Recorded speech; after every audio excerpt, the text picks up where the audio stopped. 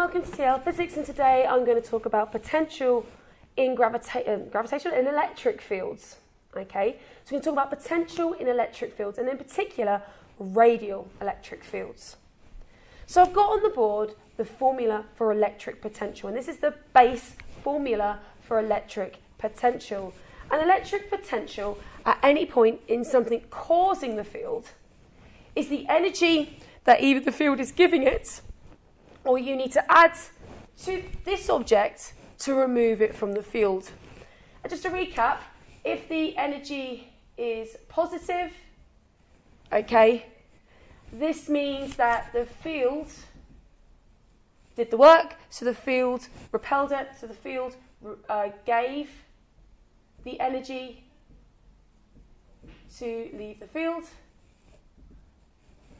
If the energy is negative, the energy needs to be supplied. Okay? And just to remember, this charge here is the charge in the field. So this is the charge that's being affected by the field. So what I'm going to do now is I'm going to look at this as a radial thing. So we've looked at it before in a uniform field, and we found that because the force is constant, the potential is proportional to the distance. And that's how you get electric field strength is V over D. But in a radial field, the force isn't constant, the force changes. Okay? So what I'm going to do is I'm going to take this energy formula, I'm going to make it the base formula for work done. So that's force times distance over charge. And of course, in a radial field, the force that is causing this is Coulomb's law.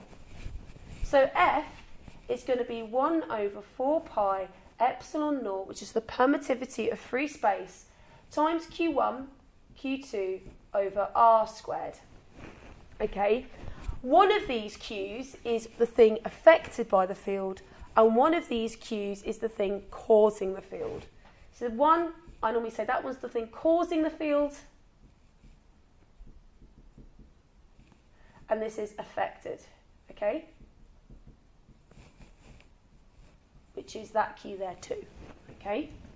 So I'm going to put that in. I'm going to have 1 over 4 pi epsilon naught Q1, Q2 over the distance between the charges squared times the distance over Q.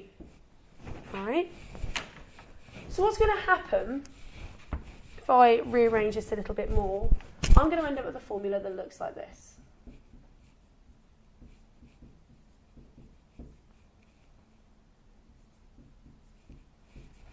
Okay.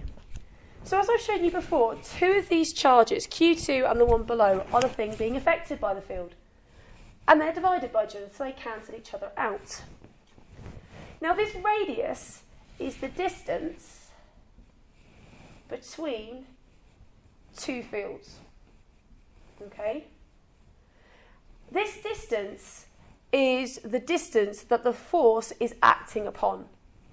So the force is acting upon this distance here.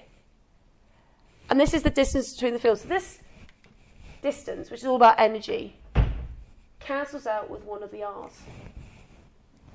So I am left with a formula for electric potential of a field being 1 over 4 pi epsilon naught Q over R. And remembering, this Q is the thing, the charge causing the field. In my previous video, I actually talked about the fact that V is directly proportional to 1 over R. And as you can see, this is a constant. Charges of the thing causing the field is not changing. So constant. V is a constant here. Is that right? Okay. Should I do that in blue so you can actually see it's a little different? Okay. There we go. These are all constant. So I know that V is proportional to 1 over R. Now, if my charge was negative, I would have a negative potential. If my charge was positive, I would have a positive potential. Which means that if I go back to this formula, depending on what I put down here, the energy would end up as positive or negative. So if I had a negative charge, I have a negative potential there. If this charge, the thing that was in the field, was also negative, I rearrange that to potential charge times charge is energy. Okay. If my charge was also negative, this would end up being positive, which means they are repelling. Okay. So that there is the basic formula for potential in a radial electric field. Be aware that, of course, this is potential. This equation here is the potential of the thing causing the field. You can then work out the individual energy of the thing in the field by using this formula here. So that is electric potential in radial fields.